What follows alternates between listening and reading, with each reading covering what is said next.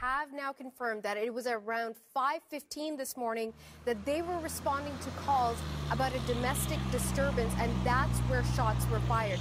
That's important to note because earlier the report indicated that they were responding to shots already having been fired. That's been clarified. They were called to an apartment complex. They were hearing about a domestic disturbance. Officers arrived at the scene, and then a suspect or possibly suspects opened fire on the officers. They've confirmed that, yes, multiple officers are down, but now the police also confirmed that civilians have been injured. They are not commenting on the numbers of officers or civilians injured or to the severity of those injuries.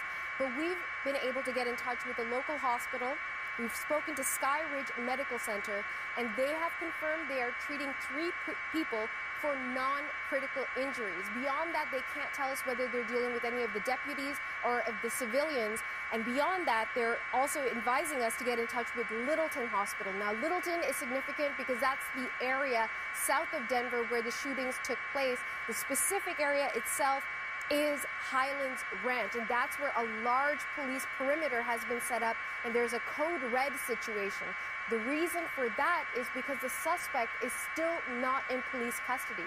We've been trying to get information from the police as to what is happening, how many suspects are involved, is there a direct threat to the public, and clearly the police do believe there's some degree of threat because they've told people in and around this area to shelter in place. If you live close to this area, in the Highlands Ranch area, stay indoors, stay away from your windows, stay away from the exterior walls because there is still a suspect at large.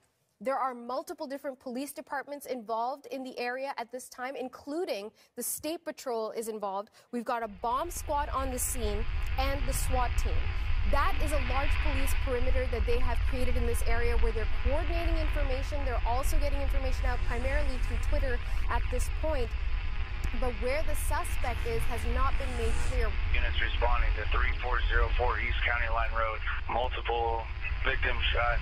Right now we have 2 shot deputies. Contacting Littleton Hospital, 1 arm shot, 1 chest wound.